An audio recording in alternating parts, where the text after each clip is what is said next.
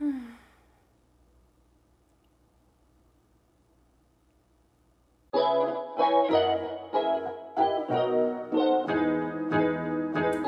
back to Food Atheist, the internet's favorite anti-diet vegan test kitchen where we don't moralize food or bodies. Today we are making vegan pizza. Vegan cheese sucks. All right, let's put it out there. It's bad. It's terrible. It's sticky. Tastes like glue. It's bad. I'm sorry, I don't want to like bash any vegan cheeses out there, but Daya, your cheese is bad and I don't like it. But we today are going to make the best vegan cheese that exists in the whole universe. So basically the history behind this vegan cheese that we are making. I studied abroad in Peru some time ago. And in Peru, there aren't that many vegan options. Like it's literally the home of shish kebabbed guinea pigs. But I had stumbled across this vegan farmer's market and I got a slice of vegan pizza and it was mind-blowing. It was the best homemade cheese I'd ever tasted in my whole life. And I asked them what it was made out of and they told me it was made out of coconut milk.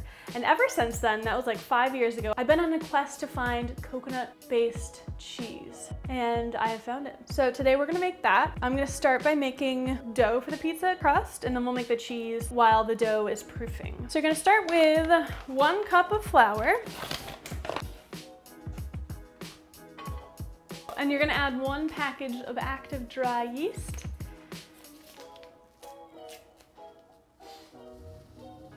And you're gonna add 1.5 teaspoons of sugar. Give the yeast something to munch on in there. Whoops. 3/4 teaspoons of salt. I feel like the idea of making pizza dough is really scary to most people, but it's actually not that hard. And this one only takes a ½ hour to proof. Then you can just stick it in the oven. You're gonna add 2 tablespoons of olive oil. And 3/4 cup warm water. The temperature of the warm water is supposed to feel neutral on your skin, so run it over your like forearm for a little bit until it doesn't feel like anything's running over your wrist, I guess. Yep, can't even feel it. All right, get that in there.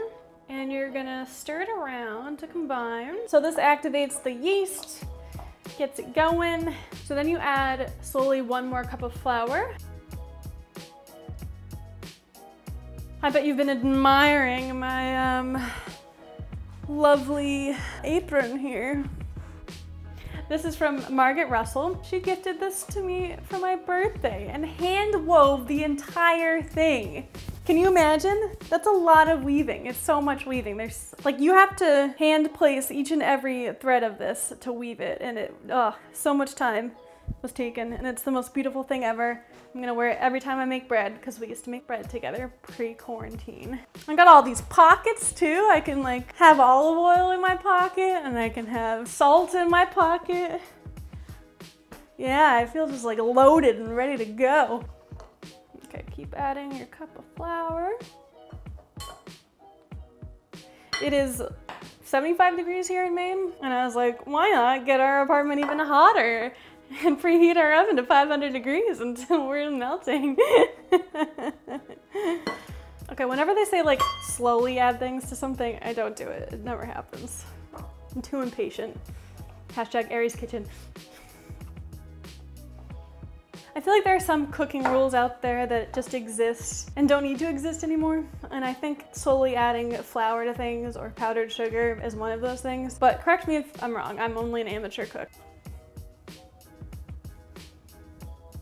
So you got your mostly combined ball of pizza dough and you want to take your other bowl, put some olive oil in your other bowl. Boop. Rub it around with your hands because you don't have a food brush and you don't believe in single-use kitchen appliances. Nice. Okay, then you stick your ball in here and you're gonna let it hang out in there for a ½ hour. I've seen them put like blankets over them. Like you tuck it in to sleep and it's like, oh, good night.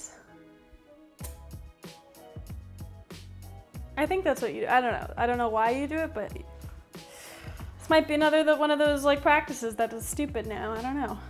Now it is time to make the cheese. All right, this cheese is the best cheese I have ever made in my entire life, and I've made a lot of vegan cheeses. People are always like trying to become vegan and they're like, what about the cheese? And I'm like, I know, there's no good vegan cheese. I feel you on that. So this is like the best recipe, just please believe me, it's so fucking good. And it starts with coconut milk, the star of all of my dishes that I've made so far. So you're gonna crack open your coconut milk.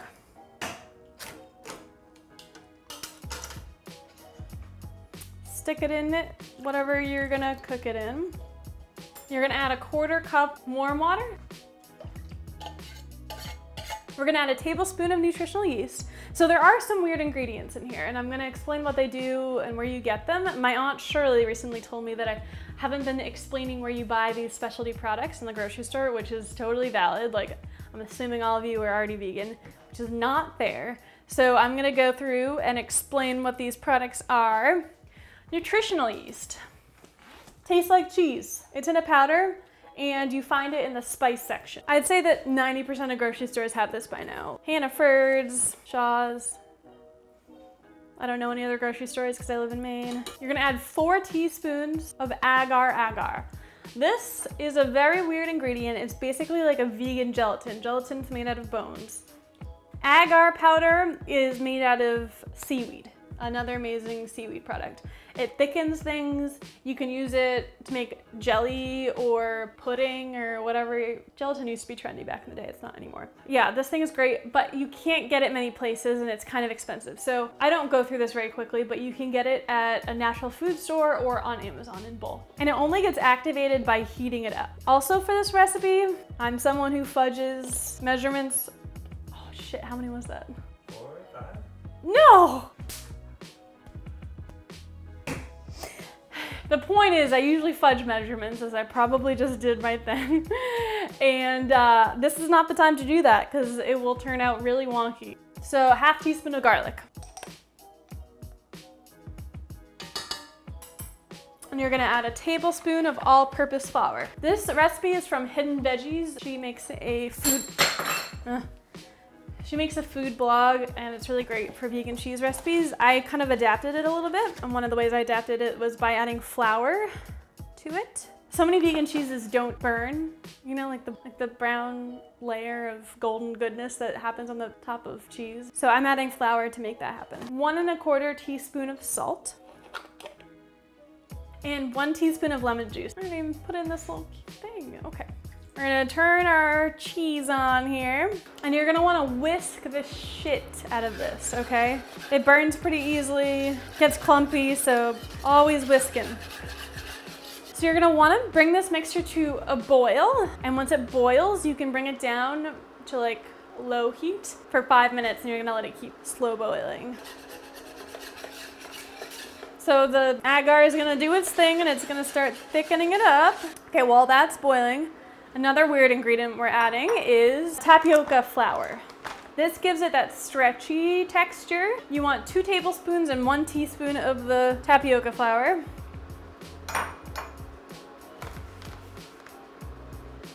And you want to mix it separately with a 1/4 cup of water. This you can find like hidden amongst the gluten-free flours at most grocery stores. Arrowhead Mills. You're welcome, Aunt Shirley. Ooh, it already looks good. I've made this recipe before in case that wasn't obvious. Once you add the tapioca flour mixture to this, you gotta get mixing real fast, like frantically whisking, okay? It gets really stretchy really quickly, and it will burn if you don't whisk. All right, let's add it. Whoop.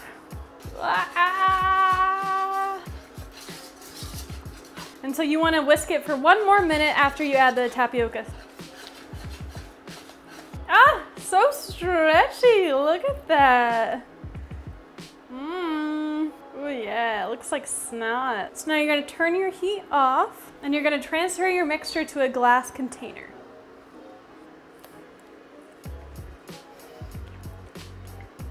And once you get in the glass container, set it out a little bit, and you're gonna put it in the fridge for 3 hours. This is like a nice hot, soft cheese if you wanna keep it that way for like a dip or something and it's still good. But if you wanted to firm up and make it shreddable for pizza or make it like mozzarella clumps, I would put it in the fridge. You wanna put it in the fridge uncovered for 3 hours so the steam gets out. Now we're gonna make our pizza dough.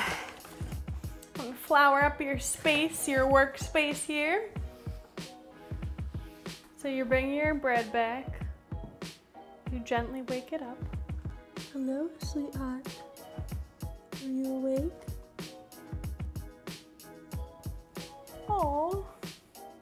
And it has doubled in size, so it's ready to go. Oh yeah.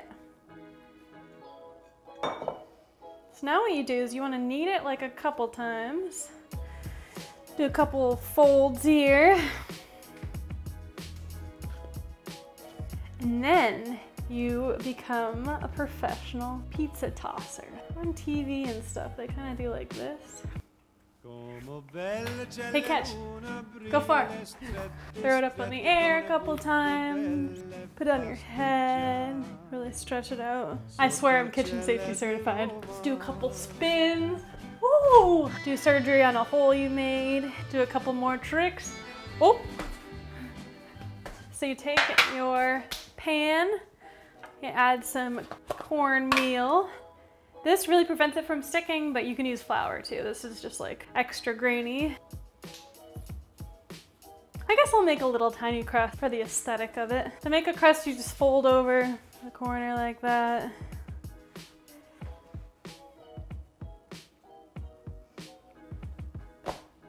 Okay. Put her there. Then you're gonna put tomato sauce on the crust. Fun fact I learned on Wikipedia, people in Europe used to be afraid of tomatoes because they thought it was toxic. And this rumor started, well, it wasn't a rumor, it was actually toxic because the aristocrats, the aristocrats were eating all their foods on pewter bowls. And when you put tomatoes on pewter, tomatoes are really acidic and they extract the lead from the pewter. The lead goes into the tomatoes and people die of lead poisoning. But the way that tomatoes got destigmatized actually was that the proletariats of ancient Europe didn't eat on pewter anything because they were just regular Joe Schmoes. And they're like, what are these idiots talking about? Tomatoes aren't toxic. Thus the pizza was born. This isn't pewter, right? No. So I like to put my spices on underneath the cheese because I'm just like different like that. This is garlic that I'm putting on. Just like swirl it around with your fingers. Yep. Yes, I did once cook for masses of people. Garlic, a little bit of pepper,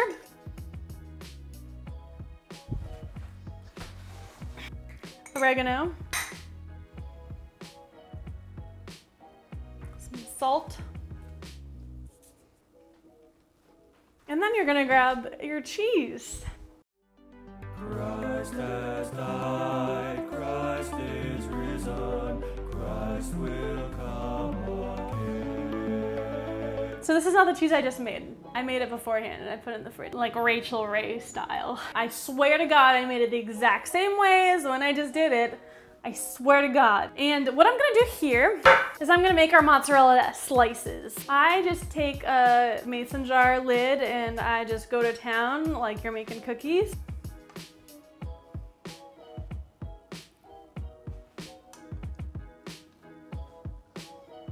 It's so cheesy, y'all.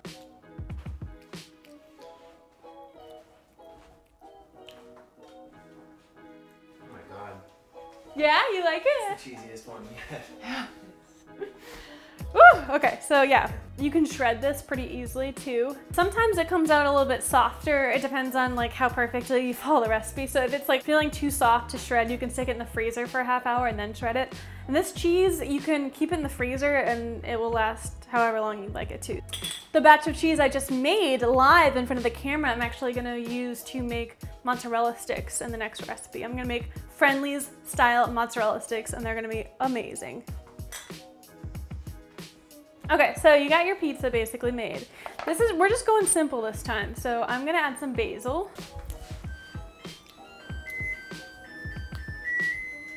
If any humans out there are capable of making a basil stay alive, let me know, because I've killed about 9 of these plants. Chef's kiss. Mwah. Stick it in the oven. 475, like 8 minutes, I think. While that's cooking, I do have an announcement for you all. So it's summertime, and the term summer body and bikini body are going to be arising in your newsfeed on Instagram, on Facebook, on TikTok. People are going to be talking about it, and it's a bunch of bullshit. The idea is that there's a specific body that is supposed to be best fit for wearing a bikini or showing your body on a beach, and it's terrible and it is fat phobic, and I will not stand for it. But honestly, I did some research about the origins of the word summer body and bikini body, and I found out that it arose in the 50s or 40s in the United States. A weight loss company called Slenderella, which sounds like a terrifying love child of Cinderella and the Slender Man. But Slenderella created the term bikini body to make people feel shitty about their bodies and try to sell their products. That is capitalism at its finest, and it's diet culture at its finest. I'm being ironic. I hope that was clear. It's really tough seeing that word in your social media or from friends and family, and I just want to remind you all that if you have a body and it is summer, you have a summer body. If you have a body and you're in a bikini, you have a bikini body, and let's fight against diet culture. Voila! I'm gonna slide this pizza off here. Oh, it's so good. The pizza's so good. I can't even describe to you.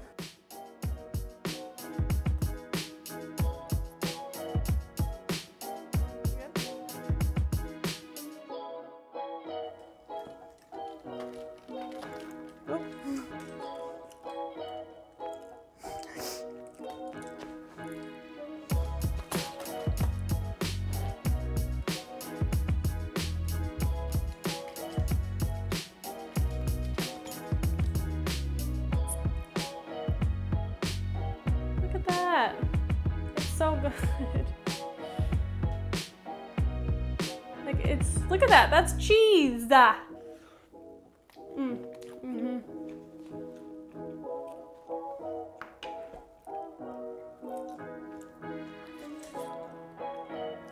It's too hot, but it doesn't matter. It's so gooey, look at that. Well, I'm gonna eat this, but thank you for joining me on Food Atheist.